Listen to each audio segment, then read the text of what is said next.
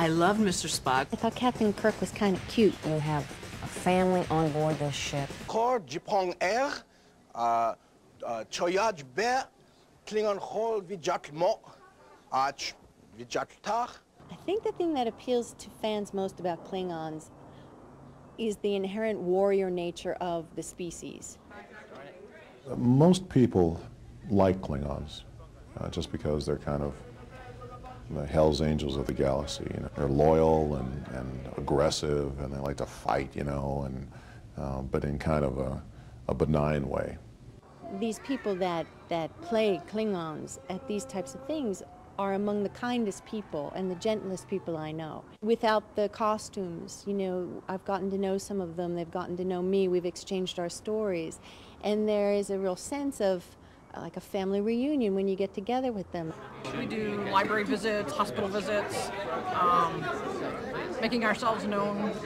We do a lot of with reading, National Reading Month, to encourage reading, the importance of reading. You can't go into space if you cannot read. They represent is honor and dignity and loyalty and family and all really very positive qualities taken to the hilt.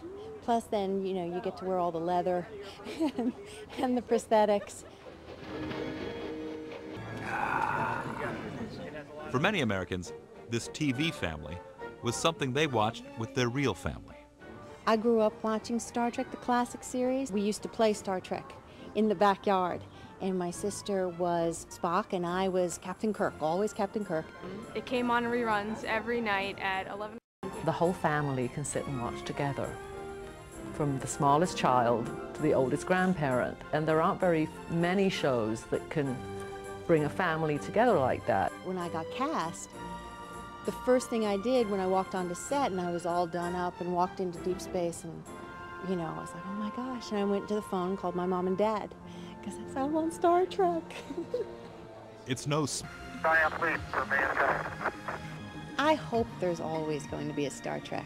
I really do. You know, after Voyager, everybody's going, oh, that's got to be the end of it. It's just got to be the end of it. And here it is. They've come up with a whole new concept, which sounds really intriguing.